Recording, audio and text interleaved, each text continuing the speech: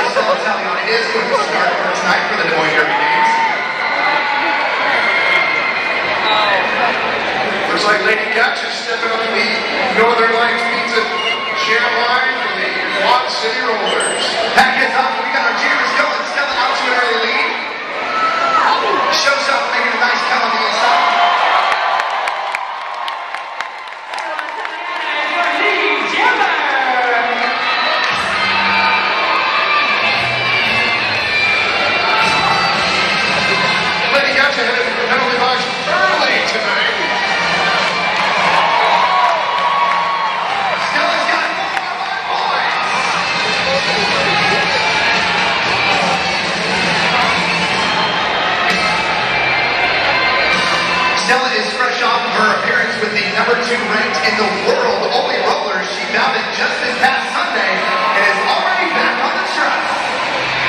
I believe she dropped 58 on Montreal for the only rollers out there. Stella trying to use elbow McPherson to get through, but got a little caught up. Stella is on a power jam with the Quad City the Quad City Jammer in the box, the highlight pound penalty box. Great opportunity for Stella to get as many points as possible, and she's through again. Stella does great, getting real small and being very wily of the opponent. She's like trying to catch the wind. Great first jam for Stella. Good start for the Des Moines Derby. Roller derby. I don't know how you can go wrong. You just can't. The Des Moines Derby Dames just tearing it up out there. I love it. So this is Dallas J. Moore with your weekly social dose. If you're looking to take your community or build a community that you don't have, or you think one exists around your products or services, give us a shout. socialrepublic.com. Our ideas don't come in boxes, and we're actively looking for a couple new clients. So if you think that doing something fun and getting out of the box is what you need, I'd be happy to help. Hope you guys have a great rest of the week. This is Dallas J. Moore with your weekly social dose on Social Republic. Get out and see the Dames. They're awesome. Thanks for watching, guys.